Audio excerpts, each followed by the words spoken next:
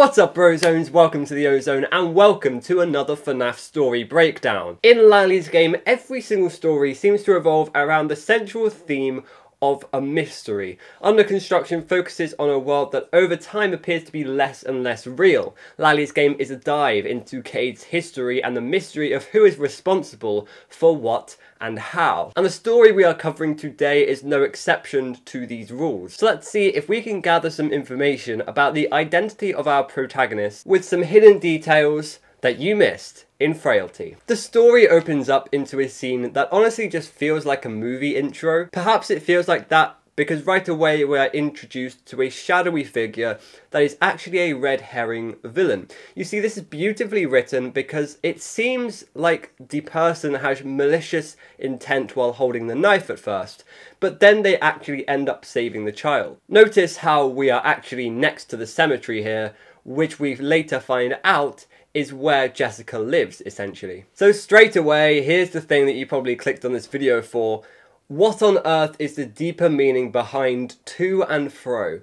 It's mentioned on 4 separate occasions in the entire story and never gets explained, never gets touched on again. Well, as much as you may hate it, I believe that MatPat was right with his theory on it. If you don't recall, MatPat said that Jessica is actually a scrapped staff bot. In this sense, Jessica would have some memories of mopping in the Mega Pizzaplex from the bots. This is why she remembers other things from her past, but can't quite put a finger on where these kind of memories come from, where the to and fro comes from. MatPat also said that Gregory could be similar, but we're not going to touch on that subject today. I don't believe that Jessica is fully a staff bot. I mean, we know that some of her scrap parts are like tin cans and scrapped car parts, but I do believe that some of the metal scraps could be scrapped staff bots. Remember that in this story, there is an open Mega Pizzaplex. The story didn't even have to mention any Pizzaplex at all, but they did. And I think this is confirmation that something in Security Breach is related to this story. I think it could be something to do with the scrapped staff bots, and there's more evidence for this, which we will be getting onto later on. We get some lovely foreshadowing, and if you watch any of my other videos, you'll know I love foreshadowing in these books. A nursing assistant tells Nurse Macy that Jessica looks so frail and that it creeps him out with the way she lurks around. Then he says, "It's not normal. She's obviously alive, and yet she's not really living."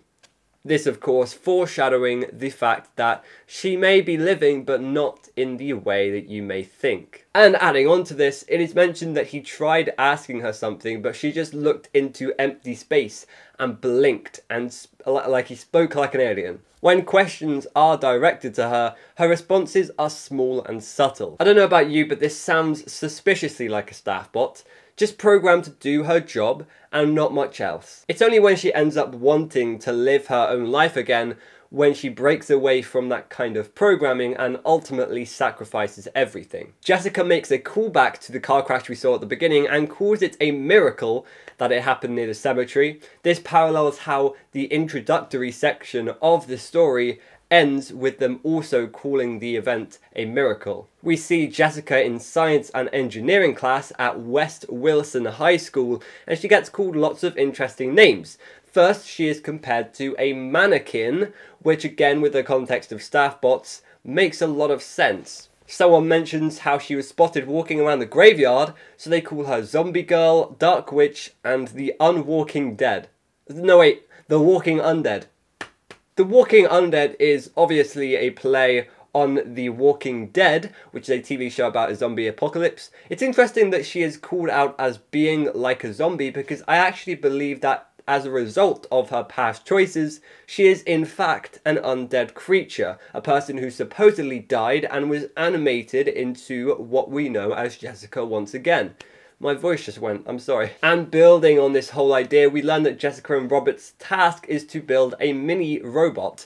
And the way they end up doing that is by gathering scrap pieces of metal from the junkyard and putting them together into something completely functional. I'd say this side story is actually kind of a microcosm for the larger story itself. Jessica, as we learn later, is just like her mini robot. a functional being brought together with pieces of scrap metal from the junkyard. I guess you could also call this foreshadowing. As Jessica tucks herself up in her sleeping bag in the mausoleum, she brings out a chain with a white rabbit's foot. Now, in many cultures, rabbit's feet are used as amulets for good luck. However, in the story, Jessica no longer seems to believe in luck. The white rabbit's foot is apparently a reminder of who she used to be and who she would never be again. I absolutely hate the fact that this leaves the potential for her to be Vanny. Nope, I am not even touching that. Seriously though, I would love an explanation for this small, forgettable detail. We get a moment that I personally find quite funny. Nurse Macy finds a piece of a car muffler, some rusty bolts and cans, and finds herself speaking to Father Jeremiah about who is playing these pranks. At one point she calls the person a prankster, which I'd say is a pretty big nod to the Fazbear Fright Story prankster, where the protagonist is also called Jeremiah. He then tells Nurse Macy to go easy on whoever the prankster is, because, as I quote, everybody has a story that we don't yet know, which pretty much sums up the key themes of this story. Remember when I was talking about the Minibot parallel before? It seems like Jessica definitely knows about this too. She says that robots aren't always original, sometimes they are just made from boring old junkyard scraps, and then she immediately feels a wave of sadness. Pairing this with the fact that she won't go to the junkyard and she doesn't like going near scrap metal, it's pretty clear that Jessica is completely aware of who she is and what really happened. Jessica is offered some brownies but doesn't want to take one because she doesn't feel like she deserves it. Strangely, I'm getting some weird vibes from Vanessa in the therapist tapes, who doesn't take butterscotch candy because of the calorie content. Maybe she's being a bit hard on herself.